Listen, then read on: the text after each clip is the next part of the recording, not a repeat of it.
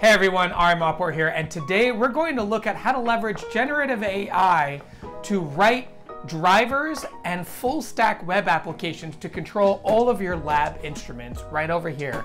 I've got all my lab instruments that I'm going to automate the whole process of writing that code end to end to not only control them, but be able to control them through my phone, through websites, through any other internet portal. So join me, we're gonna get started. We're gonna look through all the details and we're gonna do this real time with ChatGPT.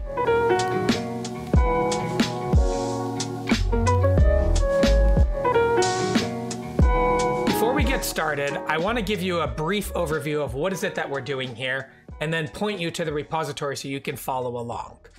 So first off, what we're trying to achieve here is we're trying to give the ability to, let's say, a web service, let's say it's a different website, or our phones, or a computer outside of our network, or not physically attached to our instruments, the ability to control those instruments. And we do that through what's called a web service. In this case, I'm using a library called FastAPI. There are a lot of different ways to do this. There are a lot of different languages that you can use to do this. In this case, we're going to be using Python, and we're going to be using the FastAPI library. And what we're trying to do is we're going to send, essentially, SCPI commands, SCPI commands, over the Visa driver framework. So that's a way to communicate over USB or Ethernet. And we're using a library called Visa, if you're familiar with some of the National Instruments or some of the other hardware companies that create lab instruments frameworks. These are different ways to communicate with devices. So Visa is a very common way. There's also USB TMC over USB. There are a lot of different ways to do that.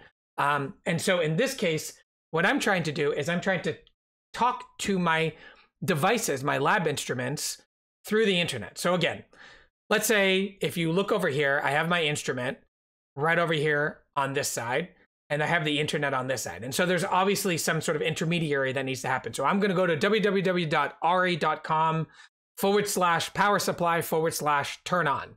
So what that does is that will send from the internet. Let's say I'm going through my phone. That sends an internet connection inbound into my computer, or in this case, we're going to do a Raspberry Pi, inbound into this web service that's listening for that URL.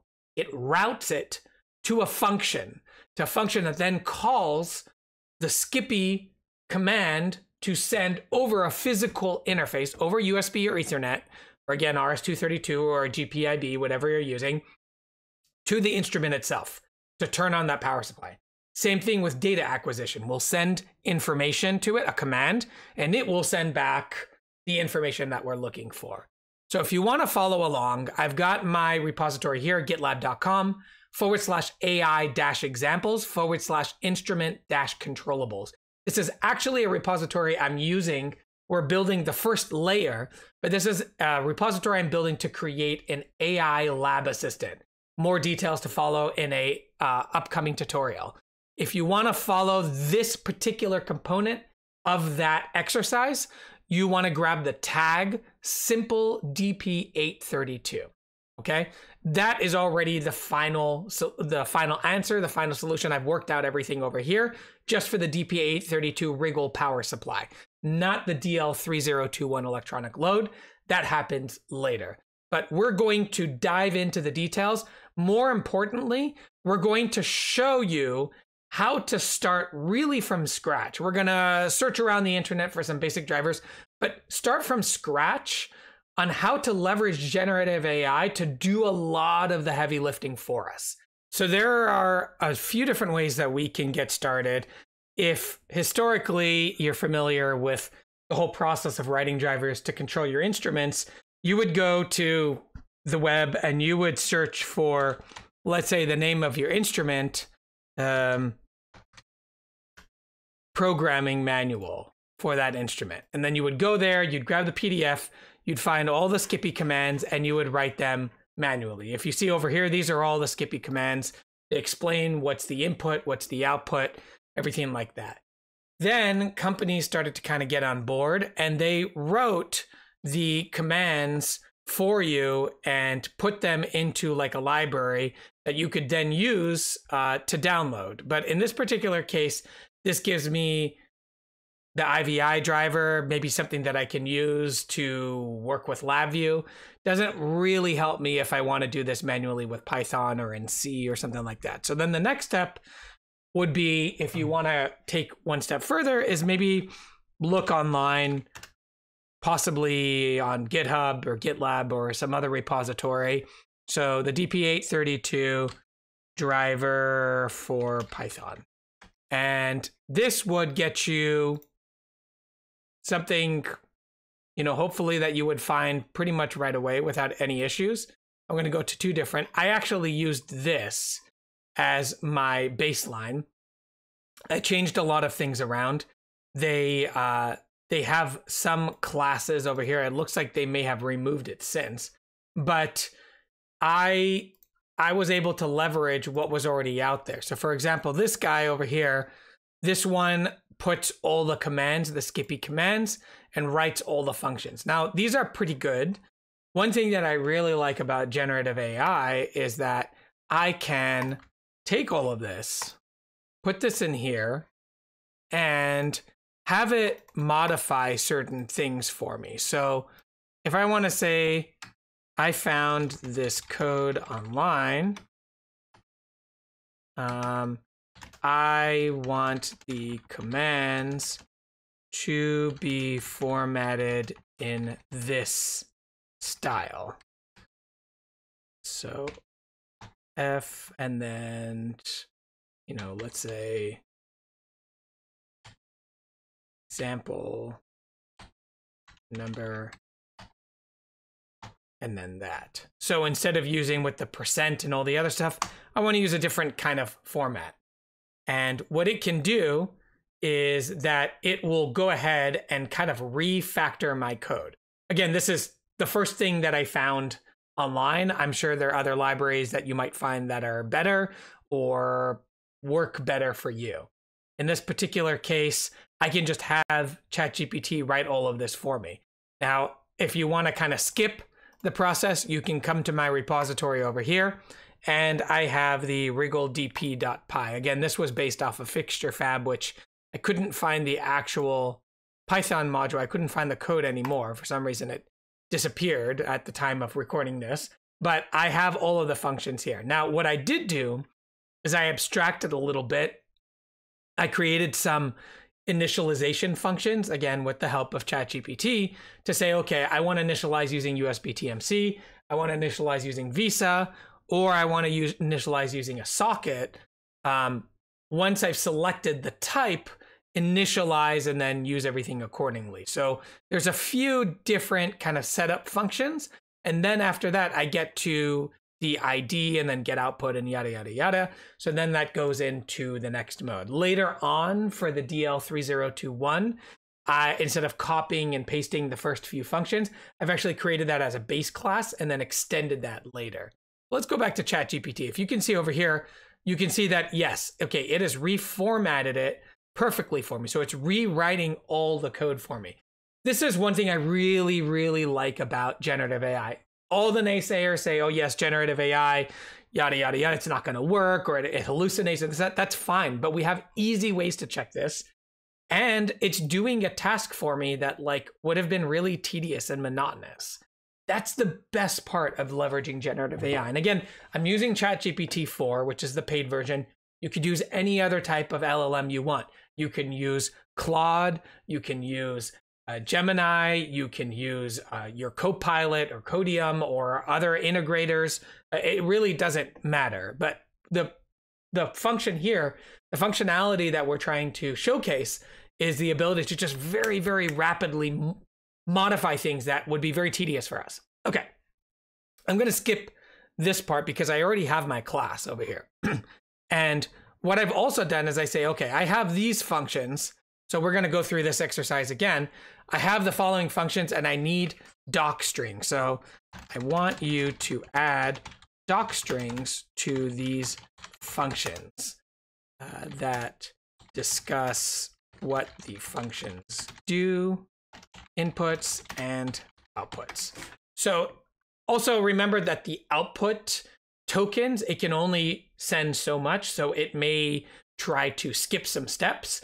it may try to say insert code here, or it may not even finish the whole code. You have to be patient with it. You have to iterate with it. Say, oh, well, you gave me these first 4 functions. Can you give me the rest? Or can you fill in the rest of the code? I'm copying and paste this. So if you see over here, now it's giving me nice doc strings. Look at this. All of the inputs, outputs, anything that we're looking for, and it's going to give me all of that documentation. Again, this all comes for free, meaning the LLM is just working for you. Like you should have your code documented, especially with nice doc strings like this at this point, because AI is doing it for you. Okay, so we've got the first fundamentals, and then what we can do is we can say something like write tests to validate each one of these functions. I will actually be using this on physical hardware. So please do not mock anything out. Now, the default behavior for a lot of these LLMs, especially when you're talking to like a piece of hardware, especially if it understands that contextually, is that it will try to mock or kind of fake out the hardware to create like a wall almost and say, oh, you hit to this point where you're going to hit something in the hardware world. We're now outside of the software world. So we're just going to kind of fake it out. We don't want to do that. And so that's very, very common with testing frameworks, both in embedded and even higher level languages like in Python. And so we want to make sure to avoid that, because I want to actually physically test this on my power supply, which we're going to go into later. If you can see here, it kind of got stuck. You can say regenerate, or you can just say, hey, you got stuck at measure voltage. Let's do that even real time. Hey, you got stuck at measure voltage. Can you continue? Yeah, absolutely. And then it continues through. Great, fantastic. I'm going to stop it anyways. Then I'm going to start a new one. So write test to validate each one of these functions. Okay, so it says you have to be aware that this is challenging. You know, you're going to be talking to real hardware, but since you're doing that, we'll run these tests on the device. But you have to make sure that you're very, very careful, because you don't want to avoid damage to the device. More importantly, as I've always discussed in my tutorials, there are a lot of security concerns with opening up your hardware to the outside world. You got to be super careful and super responsible about what you're doing over here. So just keep that in mind. Be responsible. Keep your firewalls, closed. Keep your ports closed or open only when you need them. Things like that. So it's now going to write a test script for me to validate all of this. So if you look at this, it's going to set up the power supply. Okay, so it's now creating like a fake path. And so if you look at this, it's now testing the connection. It's testing the output. It's testing the toggle output. So all of these things we can run real time and observe it on our power supply to make sure that the library that I pulled, right, is actually working. And this is, yes, it's going to require some manual verification, but that's really okay, because we want to look at it for the first time, and later on we can automate a lot of that testing. And so it will run in an automated way, but we want to just observe it kind of manually. So if you look over here, toggle output, select output. So instead of running those individually, we're having a test write this for us. And then it shows us how to run that test. Safety first, of course, all those details. So that's kind of where we're at. In the next part of this tutorial, we're actually going to run through the code that I've already generated and show you how all of this works together. Okay, so now we're ready to run the test. And if you're going to notice, I'm not using the code that I generated from ChatGPT because I have all of this already in the repository. I'm not going to go through that exercise all over again, although you saw me do it in real time. Every person has a different flavor for how they want their code structured and how they want it to run. So this is the way that I did it. Again, you're more than welcome to structure it in a different way. You now know how to create the driver class and write the test to validate your driver class. So now I want to run that test. So in this particular case, I'm actually running this on my Raspberry Pi, and this is running in a remote shell. And if you see over here, we ran all these different tests that it generated, and it validated, it was actually physically running on my power supply. So I was able to watch it in real time, enabling the output, disabling, and setting all the different values. That's really important because we need to get a baseline and make sure that everything is working. If you want to manually test edge cases, you want to ask it to create other edge cases for you, that's totally fine. But we want to make sure that our fundamental drivers, like we have over here, are functioning correctly before we move to the next step. Now, once we have that, we go back to our driver class and we go to ChatGPT. I'm going to open up a new window. And we're going to say, I have the following code. Okay. So imagine that I'm new. I don't have a lot of experience with writing web frameworks, but I know that I've played around with FastAPI and I've created a hello world type of web application. Now, again, even if you're not at that point, you can create a new chat and say, teach me a little bit about web frameworks. Should I use FastAPI, Flask? You can read online, you can get tutorials. That's fine. But we're going to assume, for the sake of brevity in this tutorial, we're going to assume that you are familiar with web services.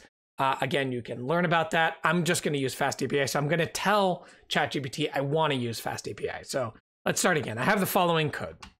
Okay. It knows contextually what this is because I have all my doc strings over here, but I'm just going to give it some extra information. So this is a class that physically controls my power supply, DP832. I want to control this using a web service. I am comfortable with FastAPI. Can you help me put together a web service in Python using FastAPI to act as routes to control each one of these functions. Now, it's really helpful if you give it an example. Here is an example. Follow. You can use this as a pattern. Okay, so let's go back here and let's say get output state. So I can say something like this. For this function, triple backticks are always helpful when you're putting code in there. I would use a route with something like this. I would use, let's make it even simpler, a URL like this, www.example.com/get output state. And it would return on or off. Okay, let's see how this does. We gave it a lot of information. It is going to take time to process. There was a lot in the class. It's going to give us kind of an introduction, show us what we need to do to install Uvicorn, FastAPI. Those are what's needed in order to set up the web service. Again, I strongly encourage you to just ask ChatGPT or whatever LLM that you're using to say, show me a hello world application using FastAPI, just so you kind of get like a basic understanding. So, okay, what this is doing, it's creating a web service and it's using FastAPI. And so it put a route. There's get, post, they're all different types of HTTP functions. So this is a route. So when I go to my web page, it will then grab the state of the power supply and then return it back. So let's do this. And this is so great. It even shows us how to access that service. So let's do this. Let's run this in real time. Now, if you can see here, you can define more endpoints below following the same pattern. We can then tell it, hey, you need to fill this in. Here are the rest of the functions. But let's just get started. So first of all, I'm going to go over here and make sure I have installed these pip packages. So pip install, And while that's going, I'm going to go over here. I'm going to create a file. Let's call it app.py. I'm going to put this over here. And then this one, this is called Wriggle DP. Okay, import DP832. Now it's going to set up FastAPI. And then how we run this, it will give me, so Unicorn power supply service. Oh, that's what they call it, power supply service. So let's rename it power supply service. And then they call it app, which we have app over here, FastAPI, and then reload. Okay, so we have all the pip packages. That's good. Let's see if this will work right out of the box. Okay.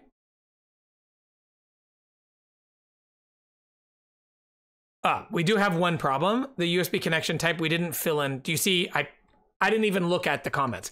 You will need to fill in the arguments for your specific device setup. Okay, so let's go back to our test here and let's see, how did we set this up? So we set this up over here. So test this. Okay, so we ran this, and this is the connection string that we use. So we're going to copy this. We're going to go back to our service. We're going to paste it in here. So the vid, the PID, and then the USB connection type, Visa. Let's give this a shot real time. Let's do this. It's clear. Then let's follow again the instructions. So here, copy and paste that. Let's see how it goes. Okay, so it's up and running. So I'm going to run this. This is curl. You can also do this in a web browser, but because I'm in a remote terminal, I want to run this. So here, oh, okay, here we go. Channel 1, the state is off, which it is off. Let me turn it on manually and just see what happens. Oh, it's on. Let's turn it off. And it's off. There you go. So you see that worked right out of the box. Now we can tell it, okay, now fill it in. Let's give it feedback. That's great. You did a great job. Now fill in the set voltage and current methods. I'm not going to go through the whole thing, but I want to just modify, a little bit just to show you how we can iterate with it. Also, another thing while it's generating that, another thing is that's important to establish. If you notice, I have an exception handler that sends an HTTP exception, right? We don't want things to just totally bomb out and not give us information. So we want it, because we're using sometimes a web service, we want those web services to be able to interpret that as some sort of error, okay? And then we give them the detailed error, but we want to give them status codes. That's how HTTP works. Have to give them status codes. So if you see over here, okay, now it's adding all of this. I can also, in the meantime, while I'm doing this, I have different IDEs and different helpers, not only ChatGPT, but other LLMs. Like this one is Codium. I use Copilot. I use all sorts of different types, but I can generate a doc string while I'm waiting. And then this adds this in over here, which is really nice. I can accept that over here, accept. And now I have a nice little code block over here. I can have ChatGPT do that as well for my doc string, but that's kind of really nice. I can just add that in there again, leveraging AI wherever I can. So if you look over here, now this, I'm going to lose my doc, but that's okay, my doc string. So now I need to go back and update the vid and PID. So let's go back, and the vid and the PID, which is the vendor ID and the product ID. Go back and edit that. Okay, let's go rerun this service. We reloaded, yes. This, I need to go back to Wriggle. Now what I can do, just so it has context, I need to tell it, by the way, this is my updated code. BTW, this is my updated code for your reference. Notice how I change some parameters. Okay, so just so it has context of what we've just so it knows, because we're going to ask it to generate some tests for us in a minute. So let's go over here, started. Let's do a curl, make sure that output state still works. Okay, failed to connect. Could not connect to server. So let's see what happened. Application, okay, so we didn't wait for the application to start. Let's do this again. Great. Now, what I can do is I can open this in a browser. So, and then 8,000. I've opened up the port so I can hit this. There is no route, so it's not going to hit anything. But once I put it over there, /1, because I need the channel. Let's make sure we have everything here. So I should be able to hit this. Let's make sure. Okay. So we want to go here.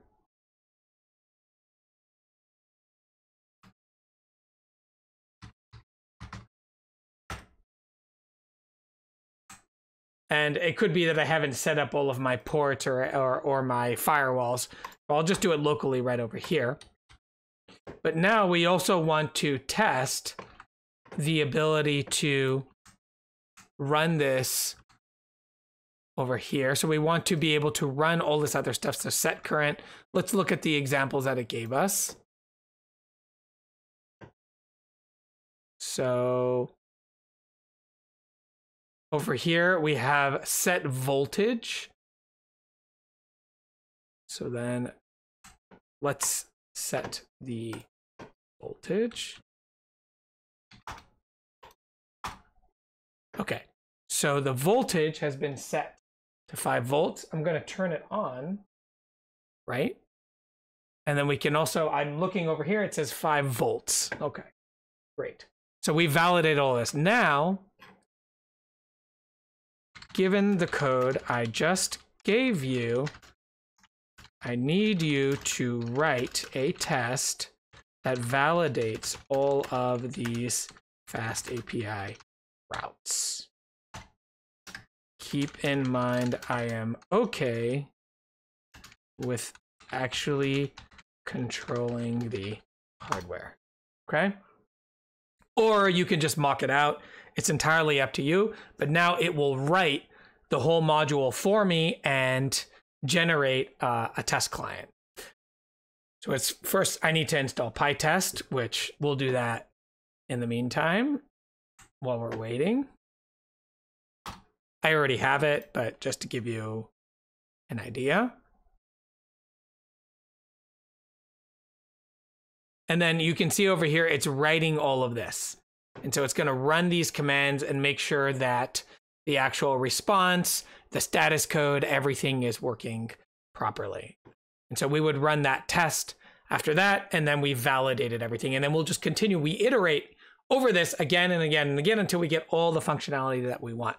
Now, the same thing we would do with the DL3021 Python drivers. So again, let's just run through that super, super quick. This person first hit on GitHub has a DL3000 drivers. I would take this whole thing. I'd say, okay, given this class, let's go raw. Given this class, right. Start a new one. Given this Python is a class, yes.